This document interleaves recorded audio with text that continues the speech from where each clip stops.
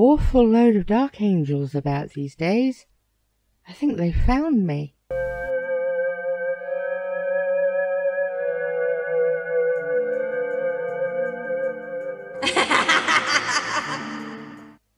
Hello, fellow fresh avatars. Autumn Witch here, don't worry. I haven't been cancelled. You're thinking of the BBC show Autumn Watch, which is basal, bestial, perverse voyeurism, whereas my stuff is... moving on. So this isn't speed painting exactly. I'm not sure if it even counts as slap chop or whatever the cool kids are saying these days.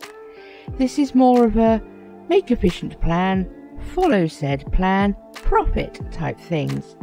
I have 2,000 points of white scars sat about, built and unprimed, and in the future I shall try a painting challenge with them.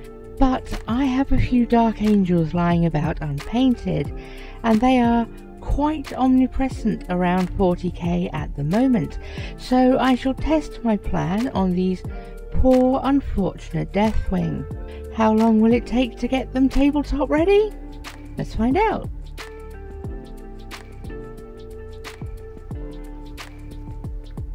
This system is very shade and contrast heavy, so to get the most out of them, the off-white prime gets a heavy dry brush with Vallejo Air Dead White before going over the armour with Seraphim Sepia. As you can see, this is not only the old formula Seraphim Sepia, but the old pot size too. Two important things here. 1. Don't let it pool. This is as much to get an even stain on the armour as it is to shade the recesses. And 2. Make sure it is very, very dry before the next step. The next step being a second all-over dry brush with Vallejo Air Bone White. Already they are starting to take on that traditional Deathwing look. I have a squad of Deathwing Knights too. Perhaps if this works I'll paint them up as well, maybe even start an army. You do not need to buy a Dark Angels army. You have too many Space Marines already. You do not want the grey plastic, you want the painted minis. Do not let the ease with which you can get more grey plastic distract you from painting the minis. Well, that's me told.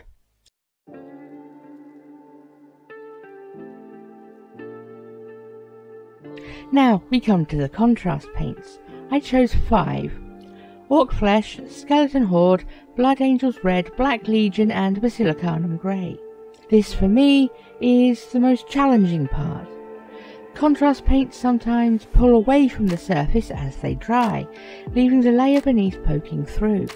This means you have to cover it well, but then you run the risk of overspill onto other parts of the model.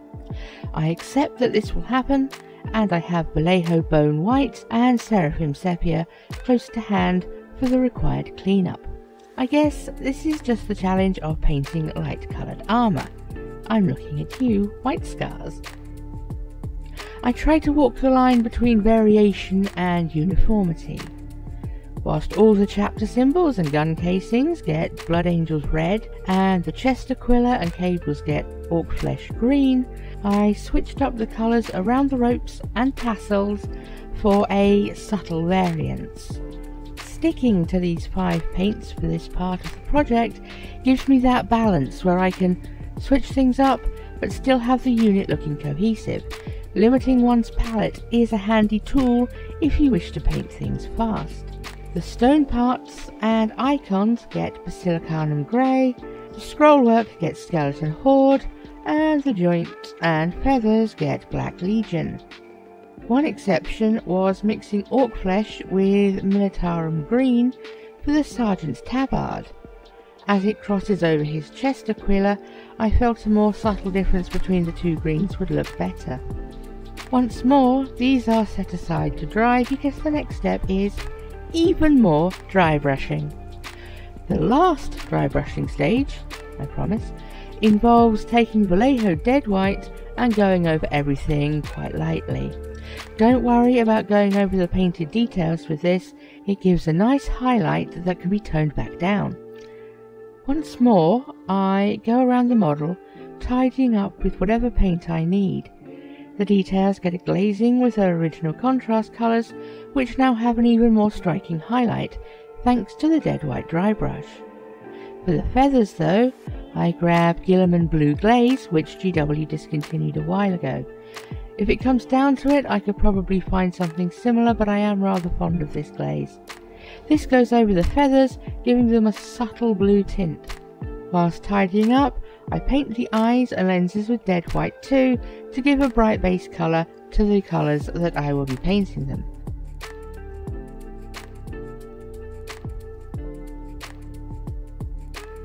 Up until now I have left out the metallics. I'm not brave enough for NMM, and true metallics are quicker. Vallejo Chainmail Silver goes over the weapons, and any small details on the mini, such as any vents or ports. Once the metallics are dry, I give them a coat with Basilicanum grey contrast. Whilst that is drying, I paint in the eyes and the lenses.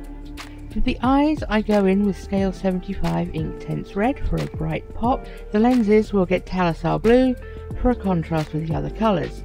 You see I leave a blank space in the top right corner where the white is, to give it that little shiny effect look, thing, stuff, words.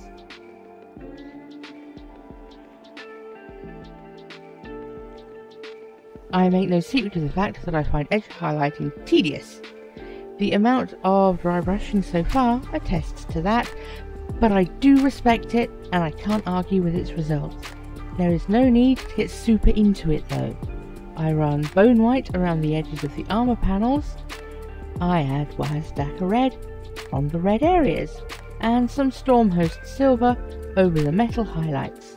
This can all be come back to at a later date should I want to improve them, but for a tabletop ready unit, they're looking pretty good. At least I think so. Now there's one more thing to do.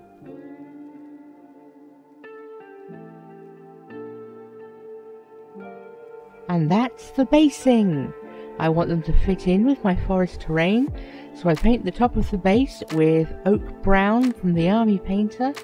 Then I give each base a decent coat of Geek Gaming fast drying basing glue, followed by a dunk in Geek Gaming base ready Scrublands mix. I give them an hour to set, then I carefully drop a little super glue over the mix. This soaks in nicely, but I am mindful to not cause overspills or oversaturation. I find that with a cautious hand this can be a decent alternative to mixing up some sealant for such a small amount of surface.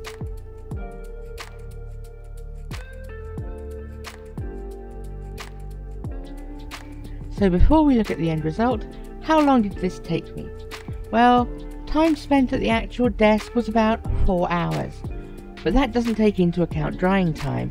That would add around 2 more hours for the paint, but the basing glue needed overnight to set properly.